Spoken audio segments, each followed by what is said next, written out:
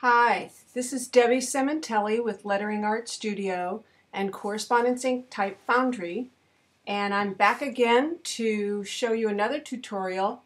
Today we're going to be working with add-ons and ornamental flourishes using my new Dom Loves Mary font.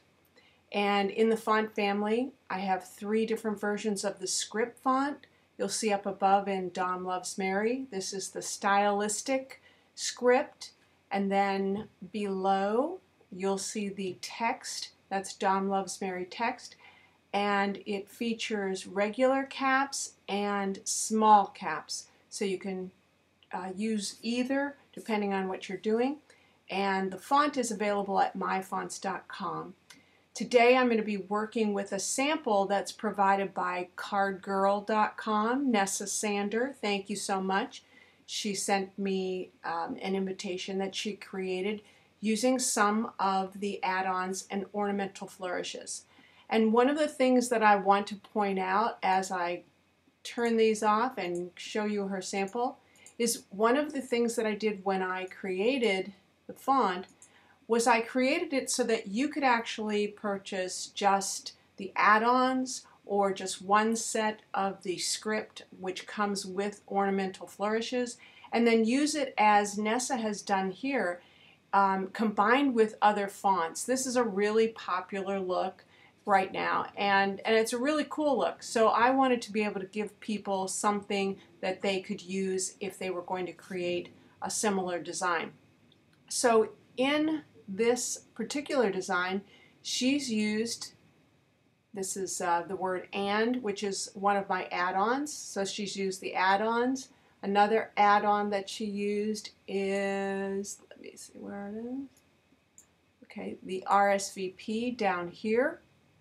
And then she also used this particular ornamental flourish. So what I'm going to do is I'm going to actually show you how you can find those, how you can add them, and play with them and manipulate and transform them if you need. So the first thing I'm going to do is turn everything off here, and I'm going to show you, for instance, how to create the add-on and.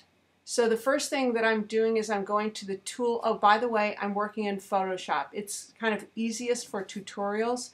You can, of course, also use this in any type of program that you have that has layers, including Microsoft Word. And so the first thing I'm going to do is, using my type tool, I'm just going to create a box to put that in. The next thing I'm going to do is I have a, here it is. I have a, let me just do this a little bit here. Okay. I have an add-on map that comes with the set of add-ons. So this tells you the different keys that you would need to type in order to get the add-on that you want. So I'm looking for this add-on right here, the word "and" right here, which is on an angle here. So as you can see, it's the capital F. So I'm going to go back to, I'm going to create another text box for you. Okay, so I'm going to go back here. I've looked up in my font listing, and I've chosen Dom Loves Mary add-ons, so I know I'm in the right place. And now I am just going to hit the capital F, and there you see I get the word "and." And in a similar vein, I'm going to show you how to get the ornamental flourish. Let me turn this back on and show you. So this is the ornamental flourish that comes with the Dom Loves Mary stylistic version. Each version, Dom Loves Mary Standard, Stylistic, and Contextual, have their own set of ornamental flourishes that comes with the package. Now normally this is something you cannot access in Photoshop. You can access it in Illustrator through the glyph panel, And if you're on a PC, I believe that you can access it through the character view. But I don't have a PC, I'm working with a Mac, and I've never before been able to access flourishes or glyphs that are hidden. They're not something you can type with a key, until I found this really cool thing called PopChar. Now, I don't get anything for this, but I think this is really cool and I found it beneficial. And so you'll be able to also access any of the additional glyphs that you would have in a font as long as they are unicoded. That's very important. If they're not unicoded, you cannot access them. So when I discovered PopChar, I decided that we would have to unicode all of our glyphs so that people could use this very cool function, application actually, in their design. So all I'm going to do is I make sure that, I've got to go up here first and change it to stylistic. So I'm in the font list and I'm going to go to Dawn Loves Mary Stylistic. Now I'm just going to click on PopChar, and you can see it has, I can scroll up and show you. Oh, there we go. It has all of the letters. Now these are all accessible through the keys, but again, these are normally not. These are hidden treats that font designers put in for you. And so I'm going to find that particular ornamental flourish and click on that, and there it is. And if I were going to size it up, this particular flourish would be at 65 points. So I'm going to go up and change that to 65. And this would then be able to fit right in. I'm going to get my direction tool, move that in, and that would fit right in there. So that's just another little tip. Now I'm going to show you what we do when we want the opposite. Now, if you go to PopChar, you can see that I've actually got it opposite, so that for people who just don't want to do that, they don't want to use the transformer tool, you can just click on this and you'll just get the reflection of that. But you can also do something else. So I'm going to show you that. So this is on this layer, and I can just make a copy of that layer. And now I go up to Edit, Transform, Flip Horizontal, and you can see that it flips. Now here's the cool thing too. Look at that design. So if you wanted to, you could actually use this ornamental flourish, hard to say, to create this heart-shaped design, which is kind of cool. That would be a fun corner. It would be part of a good header. But instead for this, she just moved it over and used it for the other side of the words. So that's one way to use it. Now you can see she also used it down here. And so again, we would just, I'm going to go back to the original one, we would just make a copy of it, come up to Edit, go to Transform, whoops, lost that, and this time I'm going to flip it vertically. So that's a totally different look. But again, isn't that kind of cool how that creates its own design?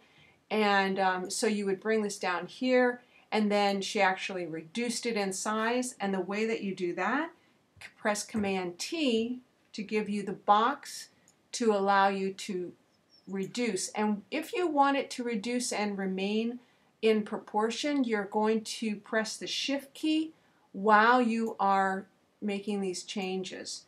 And I'm going to tap it into place a little bit. I may not get it exactly. We want to turn it so we come to the corner and you see the small, I'm going to zoom in here for you. Oh, yeah, let's go ahead and apply it and zoom in. And let's get that Command T again. So I'm coming up here and I hope you can see this arrow. So I'm just going to turn it, rotate it, and then with the arrow keys, bring it into place. So that's about what she did to get that.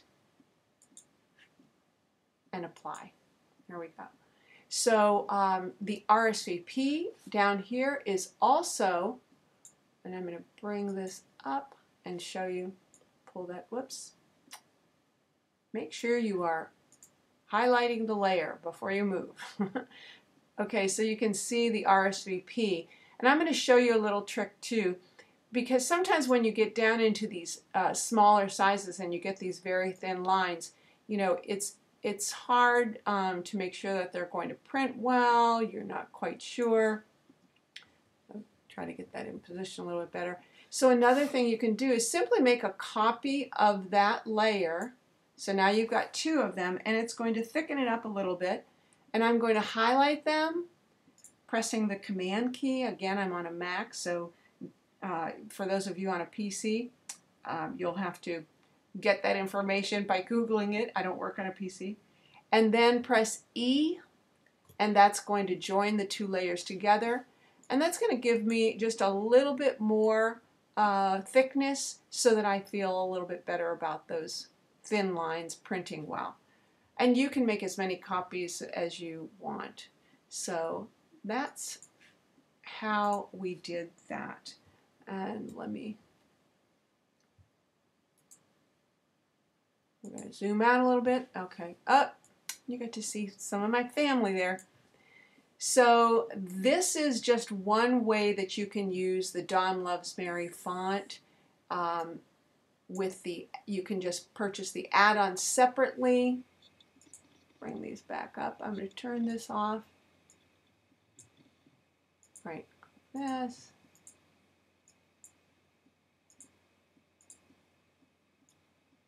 Okay. Up. All right. Here we go.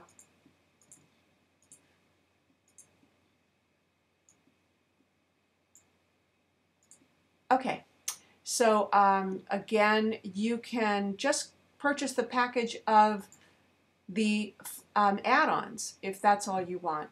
The ornamental flourishes come in each of the script packages, so you can just purchase one script package and you're still going to get some flourishes. And in addition, I do have additional flourishes that are really made to go on the ends of the letters, the upper and lowercase letters. But today I wanted to focus on the add-ons and the ornamental flourishes. Thanks again to the sample invitation provided by cardgirl.com, Nessa Sander, and this is Debbie Sementelli with the Dawn Loves Mary font family in our Correspondence Ink Type Foundry, available at myfonts.com. I hope you enjoyed this tutorial, and there will be more to come. Thanks. Enjoy your day. Bye.